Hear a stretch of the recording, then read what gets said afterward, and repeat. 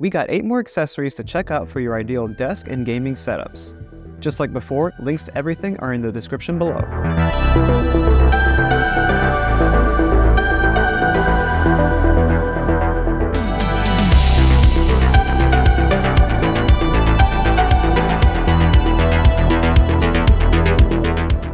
We're starting things off with one of my most prized and favorite upgrades ever, the Audio-Technica ATH M50X Professional Studio Monitor Headphones.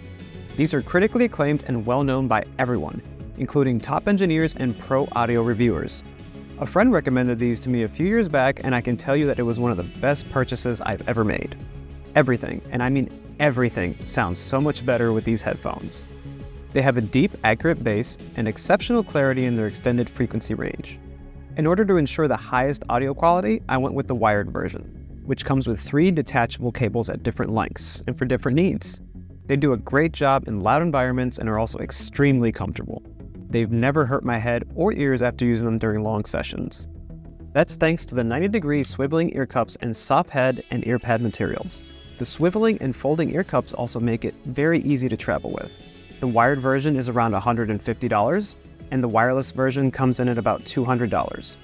These are totally worth the price. You won't regret it. Okay, so I have a confession to make. I've owned those headphones for years, and the ones I just showcased were my wife's that she recently purchased. These are what mine look like now. You can see how much I've used them by how worn down the ear pads are. They are constantly flaking. Lucky for us, there is a solution to get these pads looking and feeling brand new with these Wicked Cushions Freeze Cooling Gel Earpads for just around $25. Wicked Cushions specializes in replacement earpads of the most popular headphones out there, including the ATH M50Xs. They also offer them in various types and colors. I went with the all black to keep with the original look, but these offer a breathable hybrid sports fabric and leather material. Plus, they will keep your ears cooler for longer with the Freeze gel pads. Swapping these in was really easy and painless thanks to the how-to videos on their channel. After trying them back on, I instantly noticed my ears had more space and the cushions were thicker, making my favorite headphones even more comfortable. Now, we're going to need a place to store these when they're not in use. I ordered a 2-pack of these Lamicall sticky headset hangers for around $20. I chose these because I didn't want to take up any more room on top of my desk with a headphone stand, but I also needed my headphones to be easy to get to. They have a sleek, white minimal design, and the hooks have these soft rubber grips to protect your headset from slipping and scratching. I decided to place them on the sides of my Alex drawers from IKEA since the colors matched. All you gotta do is clean the surface that's going on, and then you stick the adhesive side to it. Then you have to wait about 24 hours before hanging anything on it. They can go on any smooth surface like plastic, metal, wood, or glass. Grabbing my headphones as well as putting them back in is now quick and easy. And when not in use, you can simply fold them up thanks to the magnetic clamps. Up next, we have a couple of products to try out that were sent to me by Rackora. This is the Rackora Pro tablet stand, coming in at around $50. I personally don't keep my 12.9-inch iPad Pro out often because I'm always afraid it's going to fall over and get damaged. Even with Apple's own keyboard case, it's very easy to tip over because of the weight distribution. My wife recently purchased this cheaper tablet stand for around $20, and while it works for her smaller iPad, I simply don't trust it with mine. While unboxing the Rackora Pro tablet stand, you instantly feel the difference in both quality and weight when compared to the cheaper one. The center of gravity of the fully aluminum alloy integrated base is stable and does not tip over.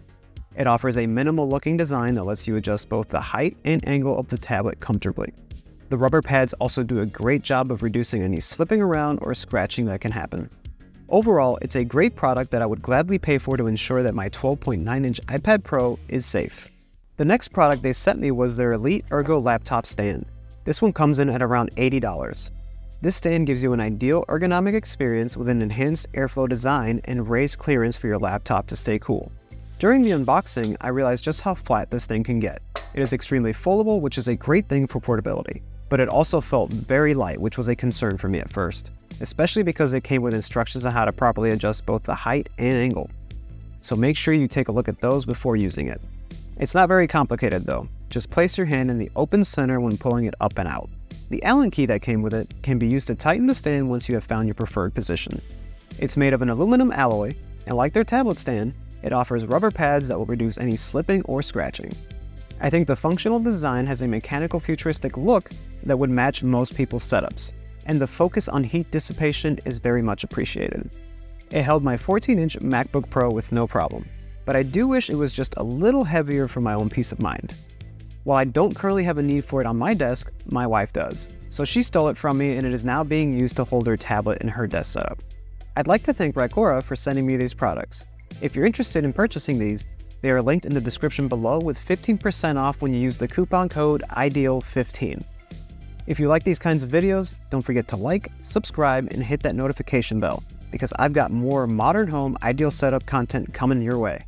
Now, let's start to transform my desk into more of a gaming setup. I do a good bit of my console gaming on my PS5, but you guys know how massive that thing is. I didn't want it to take up any space on top of my desk in order to avoid any more clutter, but right under my desk seemed like a great alternative.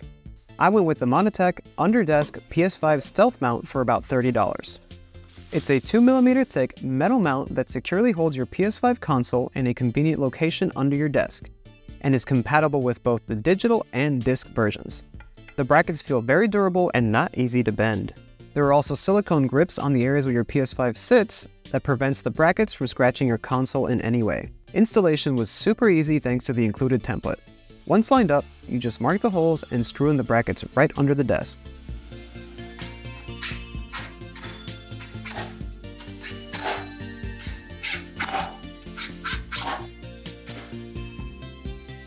Then, to secure your console further, there is a screw that goes into the base of the console. My PS5 is now in a convenient location that doesn't take up any room on my desk. The way the brackets are designed is also optimal for airflow, which should keep my PS5 cool and help avoid any dust buildup. For this next upgrade, I was going to need that second sticky headset hanger. I purchased the PlayStation Pulse 3D wireless headset for $99. I'd been eyeing these for a while now, and since my previous cheaper gaming headsets broke, I decided to give them a try. They provide a fine-tuned 3D audio specially made for the PS5, and they match the modern white design of the console as well, but also come in all black or gray camouflage. The box includes the headphones, the wireless USB adapter, the USB-C charging cable, and even a 3.5mm audio jack cable if you prefer to use them wired. The 3D audio sounds amazing, but you could tweak your settings further based on the type of game you're playing thanks to the latest updates Sony has pushed out since release. Like shooter mode, which makes it so you can easily hear which direction footsteps are coming from, giving you an advantage online. On the headset, you also have hidden built-in noise-canceling microphones that sound great when you're chatting with your friends or a rival during a hardcore online match. You can also quickly adjust the chat settings and audio with the easy access controls on the left side of the headset. The battery life on the Pulse headset is also great, lasting up to 12 hours, which is much longer than the PS5 Dualsense controllers. The best part though is that they are not just for your PS5. They can be used on a PS4 and even a Windows or Mac computer with the USB wireless adapter. The only complaint I have with them is that they did start to hurt after extended use. I think that's due to the ear cups being a little bit stiff and also partly due to the shape of my head and ears, so your results may vary. Going back to battery life, the PS5 DualSense controllers are notorious for constantly needing to be charged. The batteries just don't last very long. So I was going to need to keep some controllers fully charged and ready to go. I grabbed this Atrix DualSense charging station for cheap from GameStop. We're talking $20 or less on these. If you can't find any, I've also linked similar ones on Amazon for you down below. I personally have 4 controllers, so I like to have at least 2 of them fully charged at all times. Not just for my wife and I, but for when I have friends coming over for multiplayer party games. It comes with its own power adapter, and the light up icons let you know when your controllers are fully charged. If they are red, they are currently charging. If they are blue, your controller is ready to go. Simple as that. Placing your controllers on the chargers can be a little frustrating at first until you get used to it though, as you do need to be very precise when you place them. If you guys are interested in any of these products, I have affiliate links in the description below. I get a small commission from these at no additional cost to you, and it helps support the channel. Now, the real reason I moved my PS5 into this setup was also to have it closer to my router. Why, you ask? So I can test out the brand new PlayStation Portal. Check out the unboxing and first impressions video here.